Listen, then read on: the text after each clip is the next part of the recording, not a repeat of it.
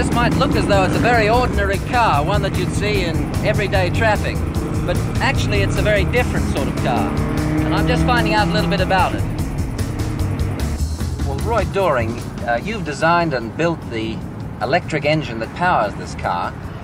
How is it actually more advantageous than a piston engine car? Well, it's more economical to run, it's noiseless, smog-free, and you look at the motor about every 15 years. That's all the maintenance you have as far as the engine's concerned. Now, this is not a new idea. They've had electric cars for a long time. Why aren't there more of them about? Well, about 50 years ago, these cars were much better than any petrol car at the time. And then as they progressed to the development of the petrol car, these became dormant for about 50 years. Nothing's been done. Although I've been driving them for about 30 years myself, and I'm a firm believer of their use.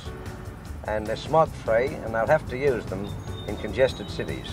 Now, they're much cheaper than an ordinary car to run. Just what are the costs? Well, to give you an example, to run this car on petrol for 4 shillings, you'd only do about 30 miles or 35 miles. I do for about 140 miles for 4 shillings. How do you charge it up? Just plug it into the wall. There's a charger built into the back of the car.